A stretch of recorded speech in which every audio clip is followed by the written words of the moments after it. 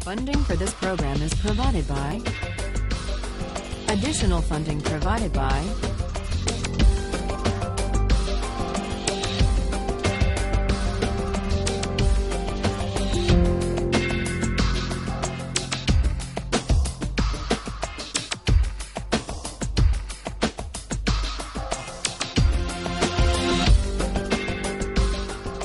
Today, we turn to the question of distributive justice.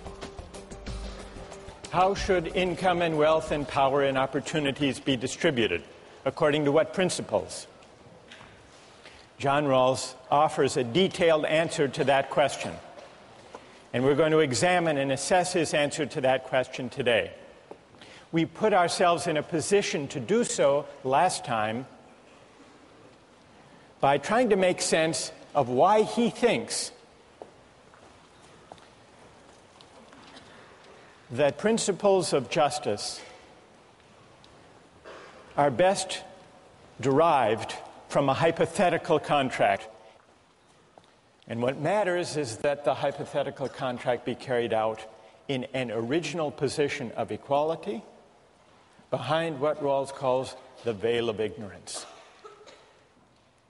So that much is clear.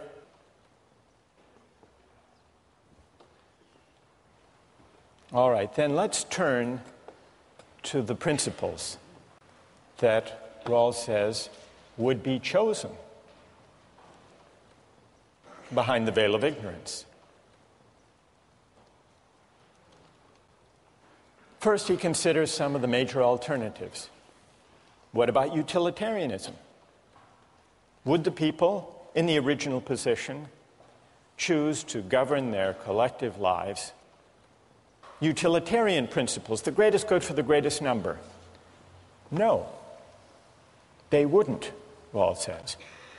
And the reason is that behind the veil of ignorance, everyone knows that once the veil goes up and real life begins, we will each want to be respected with dignity. Even if we turn out to be a member of a minority, we don't want to be oppressed. And so we would agree to reject utilitarianism and instead to adopt as our first principle equal basic liberties. Fundamental rights to freedom of speech, freedom of assembly, religious liberty, freedom of conscience, and the like. We wouldn't want to take the chance that we would wind up as members of an oppressed or a despised minority with the majority tyrannizing over us. And so Rawls says utilitarianism would be rejected. Utilitarianism makes the mistake, Rawls writes, of forgetting, or at least not taking seriously, the distinction between persons. And in the original position behind the veil of ignorance, we would recognize that and reject utilitarianism. We wouldn't trade off our fundamental rights and liberties for any economic advantages. That's the first principle. Second principle has to do with social and economic inequalities. What would we agree to? Remember, we don't know whether we're going to wind up being rich or poor, healthy or unhealthy. We don't know what kind of family we're going to come from, whether we're going to inherit millions or whether we will come from an impoverished family. So we might, at first thought, say, well, let's require an equal distribution of income and wealth, just to be on the safe side. But then we would realize that we could do better than that, even if we're unlucky and wind up at the bottom. We could do better if we agree to a qualified principle of equality. Rawls calls it the difference principle. A principle that says only those social and economic inequalities will be permitted that work to the benefit of the least well-off.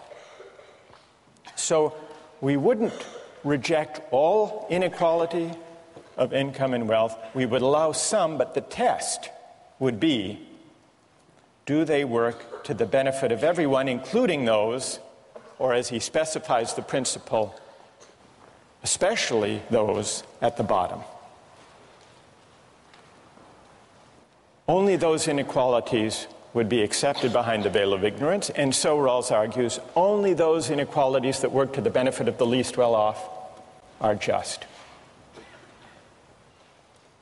We talked about the examples of Michael Jordan making $31 million a year, of Bill Gates having a fortune in the tens of billions. Would those inequalities be permitted under the difference principle? Only if they were part of a system, those wage differentials, that actually work to the advantage of the least well-off. Well, what would that system be? Maybe it turns out that as a practical matter, you have to provide incentives to attract the right people to certain jobs. And when you do, having those people in those jobs will actually help those at the bottom. Strictly speaking, Rawls's argument for the difference principle is that it would be chosen behind the veil of ignorance. Let me hear what you think about Rawls's claim that these two principles would be chosen behind the veil of ignorance. Is there anyone who disagrees that they would be chosen? All right, let's start up in the balcony, if that's all right. Go ahead. Okay, your argument depends upon us believing that we would argue and set policy or justice from a bottom, that's for the disadvantaged. And I just don't see from a proof standpoint where we've proven that. Why not the top? Right. And what's your name? Mike. Mike, all right, good question. Put yourself behind the veil of ignorance.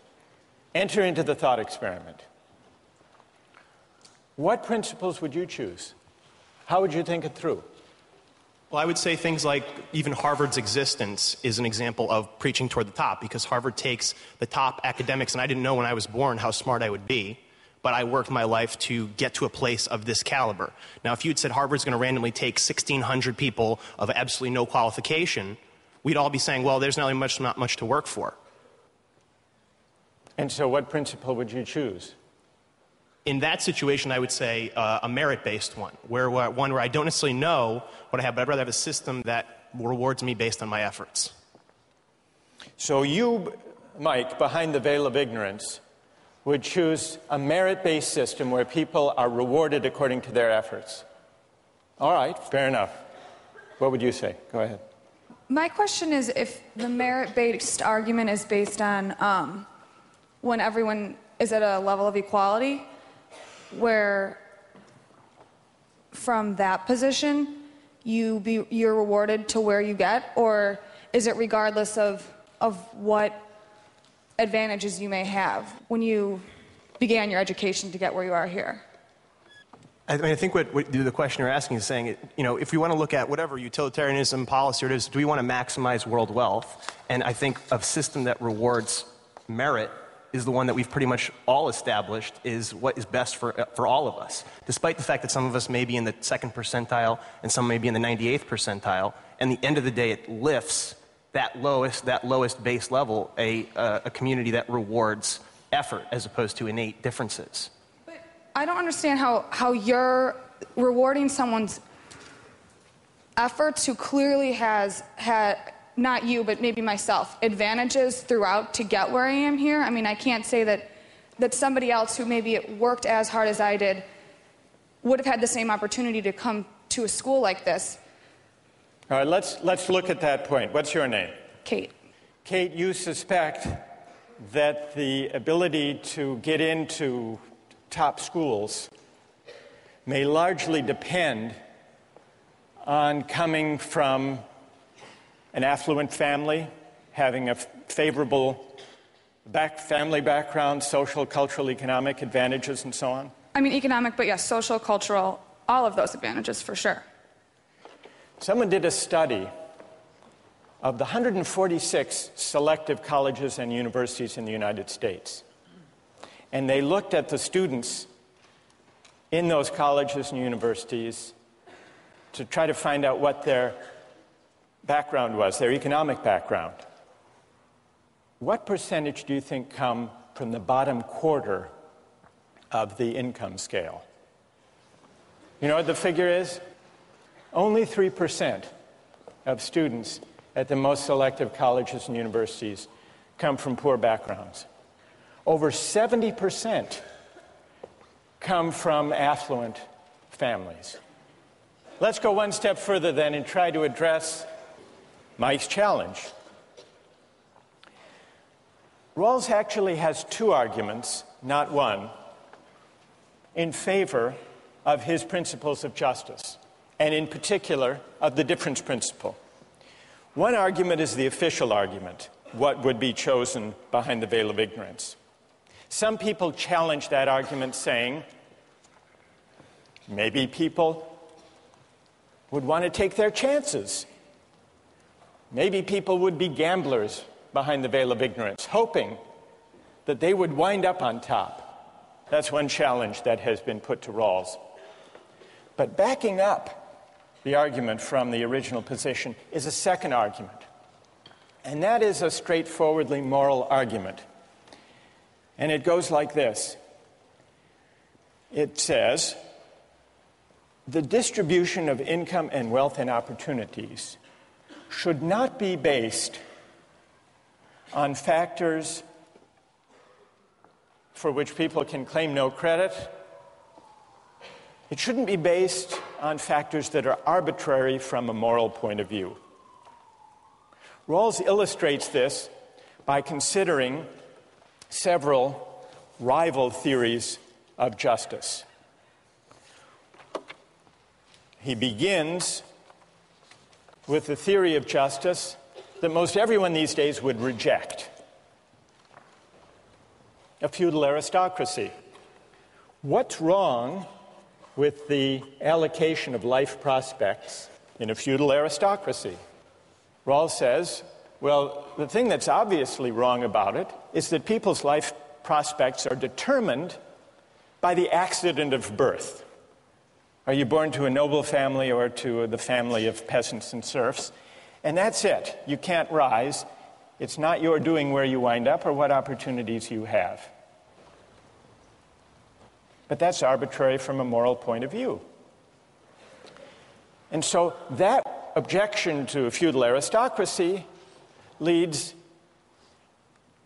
and historically has led people to say, careers should be open to talents. There should be formal equality of opportunity, regardless of the accident of birth. Every person should be free to strive, to work, to apply for any job in the society. And then, if you open up jobs and you allow people to apply and to work as hard as they can, then the results are just. So it's more or less the libertarian system that we've discussed in earlier weeks. What does Rawls think about this? He says it's an improvement. It's an improvement because it doesn't take as fixed the accident of birth. But even with formal equality of opportunity, the libertarian conception doesn't extend its insight far enough. Because if you let everybody run the race, everybody can enter the race, but some people start at different starting points, that race isn't going to be fair. Intuitively, he says, the most obvious injustice of this system is that it permits distributive shares to be improperly influenced by factors arbitrary from a moral point of view, such as whether you got a good education or not, whether you grew up in a family that supported you and developed in you a work ethic and gave you the opportunities. So that suggests moving to a system of fair equality of opportunity. And that's really the system that Mike was advocating earlier on. What we might call a merit-based system, a meritocratic system. In a fair meritocracy, the society sets up institutions to bring everyone to the same starting point before the race begins. Equal educational opportunities, Head Start programs, for example, support for schools in impoverished neighborhoods, so that everyone, regardless of their family background, has a genuinely fair opportunity. Everyone starts from the same starting line. Well, what does Rawls think about the meritocratic system? Even that, he says, doesn't go far enough in remedying or addressing the moral arbitrariness of the natural lottery. Because if you bring everyone to the same starting point and begin the race, who's going to win the race? Who would win? To use the runners example. The fastest runners would win. But is it their doing that they happen to be blessed with the athletic prowess to run fast?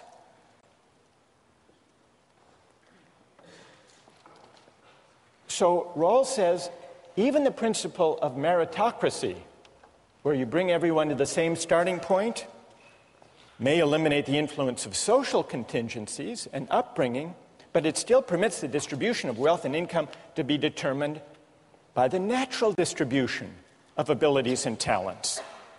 And so he thinks that the principle of eliminating morally arbitrary influences in the distribution of income and wealth requires going beyond what Mike favors, the meritocratic system. Now, how do you go beyond? If you bring everyone to the same starting point, and you're still bothered by the fact that some are fast runners and some are not fast runners, what can you do? Well, some critics of a more egalitarian conception say the only thing you can do is handicap the fast runners. Make them wear lead shoes. But who wants to do that? That would defeat the whole point of running the race. But Rawls says you don't have to have a kind of leveling equality if you want to go beyond a meritocratic conception. You permit, you even encourage those who may be gifted to exercise their talents. But what you do is you change the terms on which people are entitled to the fruits of the exercise of those talents. And that really is what the difference principle is. You establish a principle that says people may benefit from their good fortune, from their luck in the genetic lottery, but only on terms that work to the advantage of the least well-off. And so, for example, Michael Jordan can make $31 million, but only under a system that taxes away a chunk of that to help those who lack the basketball skills that he's blessed with. Likewise, Bill Gates. He can make his billions, but he can't think that he somehow morally deserves those billions. Those who have been favored by nature may gain from their good fortune, but only on terms that improve the situation of those who have lost out. That's the difference principle. And it's an argument from moral arbitrariness. Rawls claims that if you're bothered by basing distributive shares on factors arbitrary from a moral point of view, you don't just reject a feudal aristocracy for a free market. You don't even rest content with a meritocratic system that brings everyone to the same starting point. You set up a system where everyone, including those at the bottom, benefit from the exercise of the talents held by those who happen to be lucky. What do you think? Is that persuasive? Who's Who finds that argument unpersuasive, the argument for moral arbitrariness? Yes? I think that in the egalitarian proposition, the more talented people, I think it's very optimistic to think that they would still work really hard even if they knew that part of what they made would be given away. So I think that the only way for the more talented people to exercise their talents to the best of their ability is in the meritocracy. And in a meritocracy, what's your name? Kate.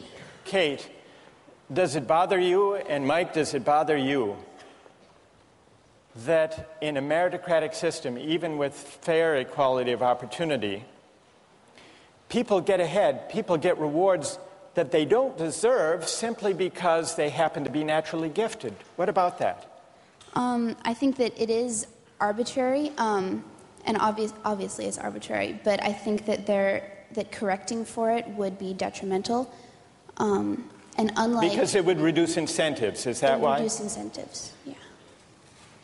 Mike, what do you say? We're all sitting in this room and we have undeserved glory of some sort, so that you should not be satisfied with the process of your life because you have not created any of this. And I think from a standpoint of not just this room, us being upset, but from a societal standpoint, we should have some kind of a gut reaction to that feeling that, you know, the guy who runs the race, he actually harms us as opposed to maybe makes me run that last 10 yards faster, and that makes the guy behind me run 10 yards faster, and the guy behind him 10 yards faster. All right, so Mike, let me ask you. You talked about effort before. Effort. Do you think when people work hard to get ahead and succeed, that they deserve the rewards that go with effort? Isn't that the idea behind your defense of... I mean, of course, bring Michael Jordan here. I'm sure you can get him.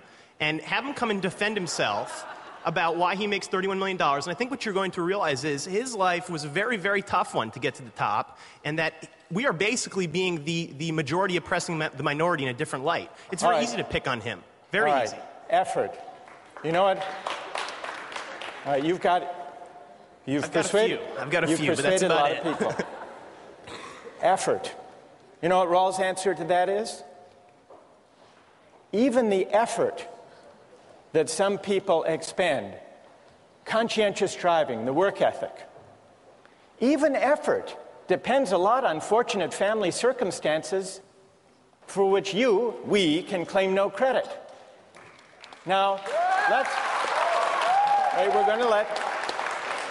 do the test. Let's do a test here. Never mind economic class, those differences are very significant. Put those aside. Psychologists say that birth order makes a lot of difference in work ethic, striving, effort. How many here, raise your hand, those of you here who are first in birth order? I am too, by the way. Mike, I noticed you raised your hand. If the case for the meritocratic conception is that effort should be rewarded, doesn't Rawls have a point that even effort, striving, work ethic is largely shaped even by birth order? Is it your doing, Mike? Is it your doing that you were first in birth order? Then why, Rawls says, of course not. So why should income and wealth and opportunities in life be based on factors arbitrary from a moral point of view? That's a challenge that he puts to market societies, but also to those of us at places like this. A question to think about for next time.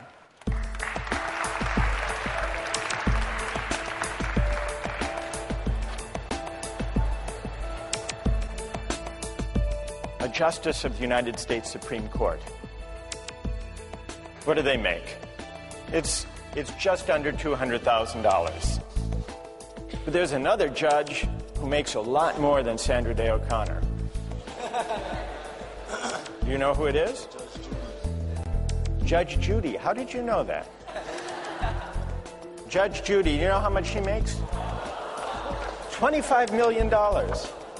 Now, is that just? Is it fair?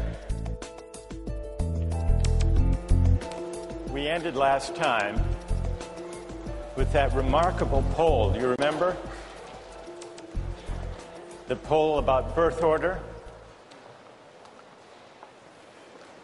What percentage of people in this room raised their hands? Was it to say that they were the firstborn? 75, 80%? And what was the significance of that if you're thinking about these theories of distributive justice? Remember, we were discussing three different theories of distributive justice, three different ways of answering the question, how should income and wealth and opportunities and the good things in life be distributed? And so far we've looked at the libertarian answer that says the just system of distribution is a system of free exchange, a free market economy, against a background of formal equality, which simply means that jobs and careers are open to anyone. Rawls says this represents an improvement over aristocratic and caste systems because everyone can compete for every job, careers open to talents. And beyond that, the just distribution is the one that results from free exchange, voluntary transactions. No more, no less. Then Rawls argues, if all you have is formal equality, jobs open to everyone, the result is not going to be fair. It will be biased in favor of those who happen to be born to affluent families, who happen to have the benefit of good educational opportunities. And that accident of birth is not a just basis for distributing life chances. And so many people who notice this unfairness, Rawls argues, are led to embrace a system of fair equality of opportunity. That leads to the meritocratic system. Fair equality of opportunity. But Rawls says, even if you bring everyone to the same starting point in the race, what's going to happen? Who's going to win? The fastest runners. So once you're troubled by basing distributive shares on morally arbitrary contingencies, you should, if you reason it through, be carried all the way to what Rawls calls the democratic conception, a more egalitarian conception of distributive justice that he defines by the difference principle. Now, he doesn't say that the only way to remedy or to compensate for differences in natural talents and abilities is to have a kind of leveling equality, a guaranteed equality of outcome. But he does say there's another way to deal with these contingencies. People may gain, may benefit from their good fortune, but only on terms that work to the advantage of the least well-off. And so we can test how this theory actually works by thinking about some pay differentials that arise in our society. What does the average school teacher make in the United States, do you suppose? Roughly. It's a little more, 42,000. What about David Letterman? How much do you think David Letterman makes? More than a school teacher? $31 million. David Letterman. Is that fair? That David Letterman makes that much more than a school teacher? Well, Rawls's answer would be, it depends whether The basic structure of society is designed in such a way that Letterman's $31 million is subject to taxation so that some of those earnings are taken to work for the advantage of the least well-off. One other example of a pay differential. A justice of the United States Supreme Court. What do they make? It's just under $200,000. Here's Sandra Day O'Connor, for example. There she is. But there's another judge who makes a lot more than Sandra Day O'Connor. Do you know who it is? Judge Judy. How did you know that? You watch? You know, but you've heard. You're right. Judge Judy, you know how much she makes? There she is. $25 million. Now, is that just? Is it fair? Well, the answer is it depends whether this is against a background system in line with the difference principle, where those who come out on top in terms of income and wealth are taxed in a way that benefits the least well-off members of society. Now, we're going to come back to these wage differentials, pay differentials, between a real judge and a TV judge, the one Marcus watches all the time. What I want to do now is return to these theories and to examine the objections to Rawls's more egalitarian theory, the difference principle. There are at least 3 objections to Rawls's difference principle. One of them came up last time in the discussion, and a number of you raised this worry. What about incentives? Isn't there the risk if taxes reach 70, 80, 90% marginal rate that Michael Jordan won't play basketball? That David Letterman won't do late-night comedy? Or that CEOs will go into some other line of work? Now, who among those who are defenders of Rawls, who has an answer to this objection about the need for incentives? Yes, go ahead, stand up. Rawls's idea is that there should only be so much difference that it helps the least well-off the most. So if there's too much equality, then the least well-off might not be able to watch late-night TV or might not have a job because their CEO doesn't want to work. So you need to find the correct balance where taxation still leaves enough incentive for the least well-off to benefit from the talents. Good. And what's your name? Tim. Tim. All right. So Tim is saying, in effect, that Rawls takes account of incentives and could allow for pay differentials and for some adjustment in the tax rate to take account of incentives. But, Tim points out, the standpoint from which the question of incentives needs to be considered is not the effect on the total size of the economic pie, but instead from the standpoint of the effect of incentives or disincentives on the well-being of those at the bottom. Right? Good, thank you. I think that is what Rawls would say. In fact, if you look in section 17, where he describes the difference principle, he allows for incentives. The naturally advantaged are not to gain merely because they are more gifted, but only to cover the costs of training and education and for using their endowments in ways that help the less fortunate as well. So you can have incentives. You can adjust the tax rate if taking too much from David Letterman or from Michael Jordan or from Bill Gates winds up actually hurting those at the bottom. That's the test.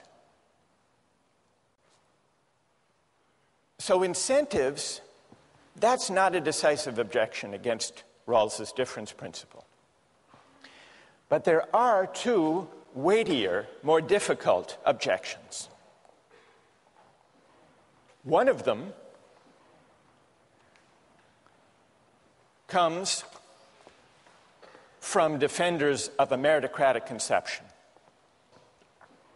The argument that says, what about effort? What about people working hard, having a right to what they earn because they've deserved it, they've worked hard for it? That's the objection from effort and moral desert. Then there's another objection that comes from libertarians, and this objection has to do with reasserting the idea of self-ownership. Doesn't the difference principle, by treating our natural talents and endowments as common assets, doesn't that violate the idea that we own ourselves? Now, let me deal first with the objection that comes from the libertarian direction. Milton Friedman writes in his book, Free to Choose, life is not fair.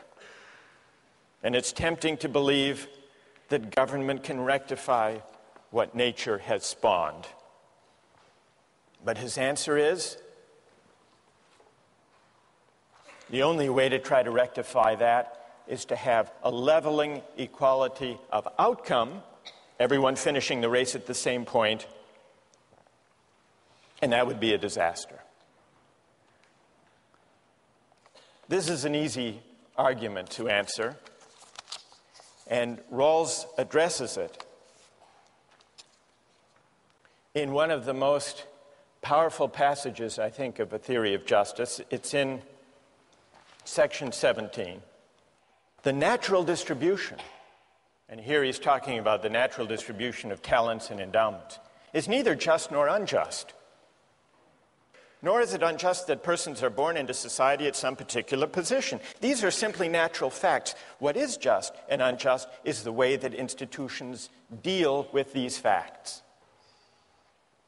That's his answer to libertarian laissez-faire economists like Milton Friedman, who say life is unfair, but get over it. Get over it, and let's see if we can at least maximize the benefits that flow from it. But the more powerful libertarian objection to Rawls is not libertarian from the libertarian economists like Milton Friedman. It's from the argument about self-ownership, developed, as we saw, in Nozick. And from that point of view, yes, it might be a good thing to create Head Start programs and public schools so that everyone can go to a decent school and start the race at the same starting line. That might be good. But if you tax people to create public schools, if you tax people against their will, you coerce them. It's a form of theft. If you take some of Letterman's 31 million, tax it away to support public schools against his will, the state is really doing no better than stealing from him. It's coercion. And the reason is, we have to think of ourselves as owning our talents and endowments, because otherwise we're back to just using people and coercing people. That's the libertarian reply. What's Rawls' answer to that objection?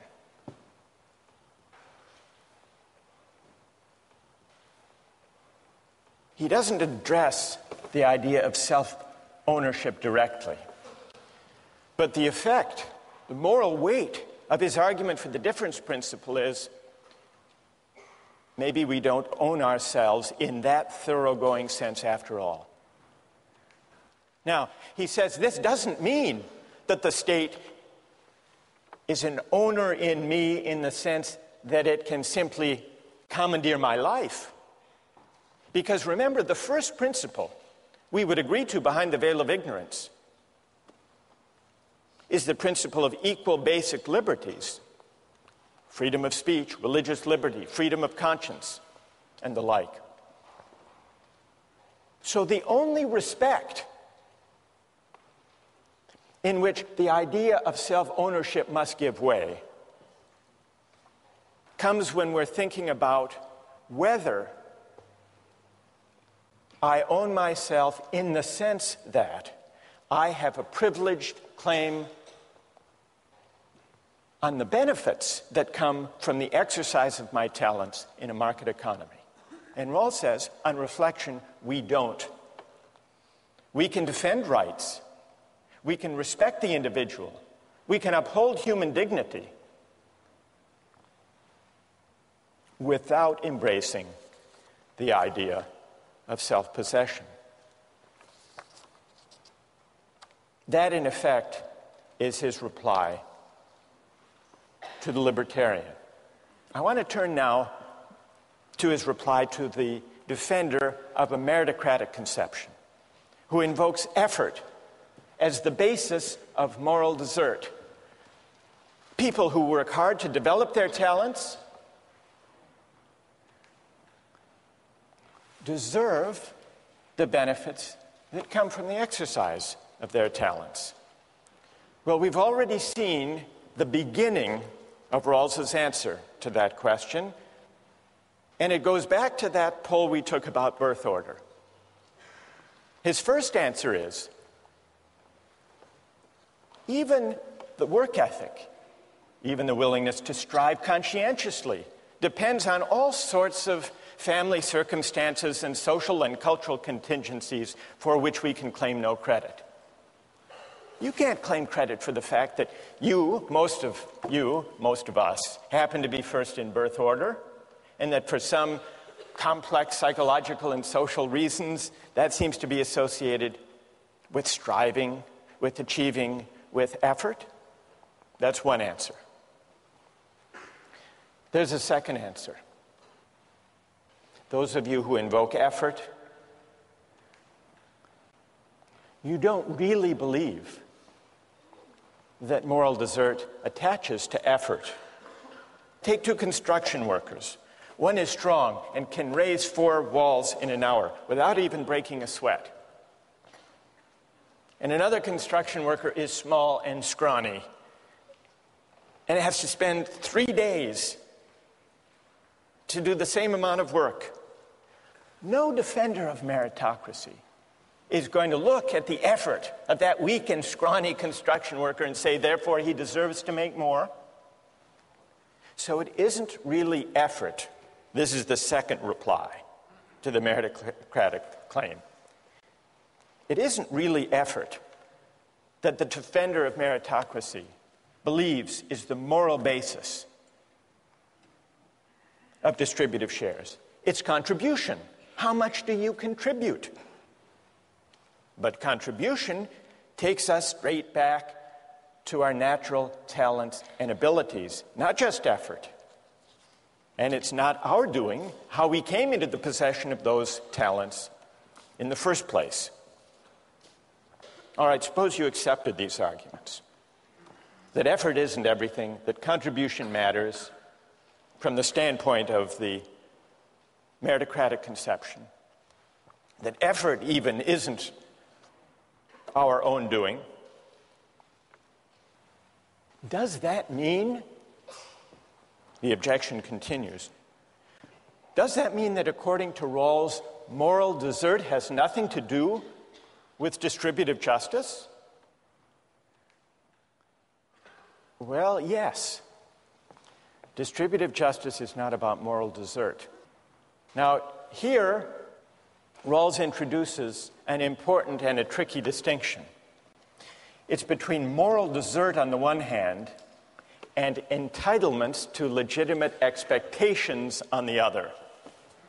What is the difference between moral deserts and entitlement? Consider two different games, a game of chance and a game of skill. Take a game of pure chance. Say I play the Massachusetts State Lottery, and my number comes up. I'm entitled to my winnings. But even though I'm entitled to my winnings, there's no sense in which, because it's just a game of luck, no sense in which I morally deserve to win in the first place. That's an entitlement. Now contrast the lottery with a different kind of game, a game of skill. Now, imagine the Boston Red Sox winning the World Series. When they win, they're entitled to the trophy. But it can be always asked of a game of skill, did they deserve to win? It's always possible, in principle, to distinguish what someone's entitled to under the rules and whether they deserve to win in the first place. That's an antecedent standard, moral desert. Now, Rawls says distributive justice is not a matter of moral desert, though it is a matter of entitlements to legitimate expectations. Here's where he explains it. A just scheme answers to what men are entitled to. It satisfies their legitimate expectations as founded upon social institutions. But what they are entitled to is not proportional to, nor dependent on, their intrinsic worth. The principles of justice that regulate the basic structure do not mention moral desert, and there is no tendency for distributive shares to correspond to it. Why does Rawls make this distinction? What morally is at stake? One thing morally at stake is the whole question of effort that we've already discussed. But there's a second contingency, a second source of moral arbitrariness that goes beyond the question of whether it's to my credit that I have the talents that enable me to get ahead. And that has to do with the contingency that I live in a society that happens to prize my talents. The fact that David Letterman lives in a society that puts a great premium, puts a great value on a certain type of smirky joke, that's not his doing. He's lucky that he happens to live in such a society. But this is a second contingency. This isn't something that we can claim credit for. Even if I had sole, unproblematic claim to my talents and to my effort, it would still be the case that the benefits I get from exercising those talents depend on factors that are arbitrary from a moral point of view. What my talents will reap in a market economy, what does that depend on? What other people happen to want or like in this society. It depends on the law of supply and demand. That's not my doing. Certainly not the basis for moral desert. What counts as contributing depends on the qualities that this or that society happens to prize. Most of us are fortunate to possess, in large measure, for whatever reason, the qualities that our society happens to prize. The qualities that enable us to provide what society wants. In a capitalist society, it helps to have entrepreneurial drive. In a bureaucratic society, it helps to get on easily and smoothly with superiors. In a mass democratic society, it helps to look good on television and to speak in short, superficial sound bites. In a litigious society, it helps to go to law school and to have the talents to do well on LSATs. But none of this is our doing. Suppose that we with our talents inhabited not our society, technologically advanced, highly litigious, but a hunting society or a warrior society. What would become of our talents then? They wouldn't get us very far. No doubt some of us would develop others. But would we be less worthy? Would we be less virtuous? Would we be less meritorious if we lived in that kind of society rather than in ours? Rawls's answer is no. We might make less money, and properly so. But while we would be entitled to less, we would be no less worthy, no less deserving than we are now. And here's the point: the same could be said of those in our society who happen to hold less prestigious positions, who happen to have fewer of the talents that our society happens to reward. So here's the moral import of the distinction between moral desert and entitlements to legitimate expectations. We are entitled to the benefits that the rules of the game promise for the exercise of our talents. But it's a mistake and a conceit to suppose that we deserve in the first place a society that values the qualities we happen to have in abundance. Now, we've been talking here about income and wealth. What about opportunities and honors? What about the distribution of access, of seats in elite colleges and universities? It's true. All of you, most of you firstborn, worked hard, strived, developed your talents to get here. But Rawls asks, in effect, what is the moral status of your claim to the benefits that attach to the opportunities you have? Are seats in colleges and universities a matter, a kind of reward, an honor for those who deserve them because they've worked so hard?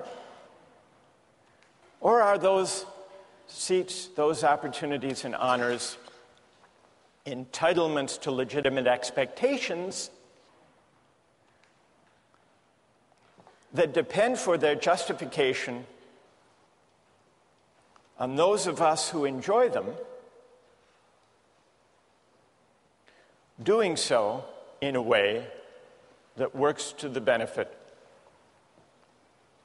of those at the bottom of society? That's the question that Rawls's difference principle poses. It's a question that can be asked of the earnings of Michael Jordan and David Letterman and Judge Judy, but it's also a question that can be asked of opportunities to go to the top colleges and universities. And that's a debate that comes out when we turn to the question of affirmative action next time.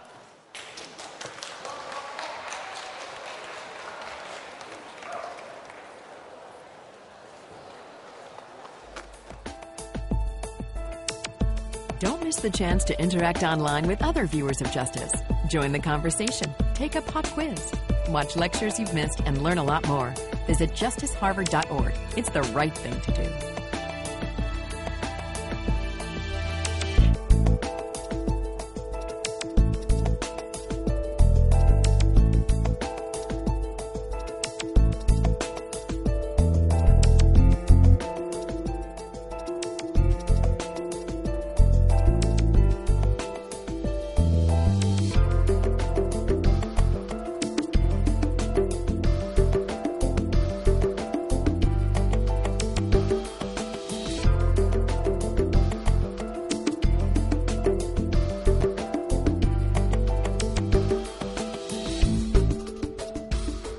Funding for this program is provided by... Additional funding provided by